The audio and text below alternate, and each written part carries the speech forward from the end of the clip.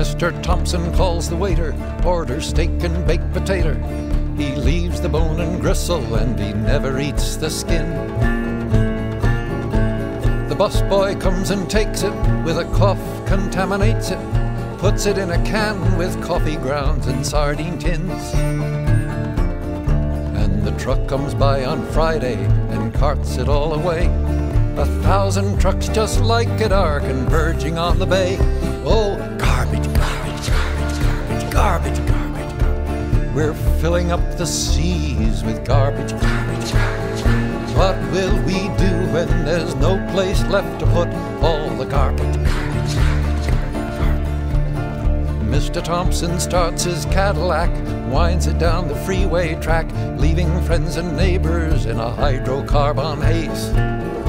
He's joined by lots of smaller cars, all sending gases to the stars, there to form a seething cloud that hangs for 30 days. And the sun blinks down into it with an ultraviolet tongue, turns it into smog, then it settles in our lungs. Oh, garbage, garbage, garbage, garbage, garbage, garbage. We're filling up the sky with garbage. What will we do when there's nothing left to breathe but garbage, garbage, garbage, garbage, garbage? Getting home and taking off his shoes, he settles with the evening news, while the kids do homework with a TV in one ear. Garbage, garbage, garbage. While Superman for the 1000th time sells talking dolls and conquers crime, dutifully they learn the date of birth of Paul Revere. In the papers there's a piece about the mayor's middle name. He gets it read in time to watch the All-Star Bingo game. Oh, garbage, garbage, garbage, garbage. We're filling up our minds with garbage.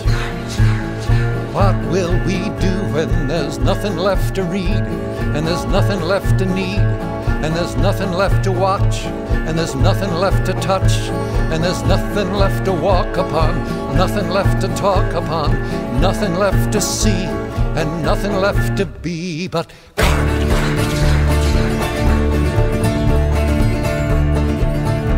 In Mr. Thompson's factory, they're making plastic Christmas trees, complete with silver tinsel and a geodesic stand. The plastic's mixed in giant vats from sun conglomeration that's been piped from deep within the earth or strip mined from the land. And if you question anything, they say, why don't you see? It's absolutely needed for the economy. Oh, garbage, garbage, garbage, garbage. Their stocks and their bonds, all garbage. What will they do when their system goes to smash? There's no value to their cash. There's no money to be made, but there's a world to be repaid. Their kids will read in history books about financiers and other crooks, and feudalism and slavery, and nukes and all their knavery.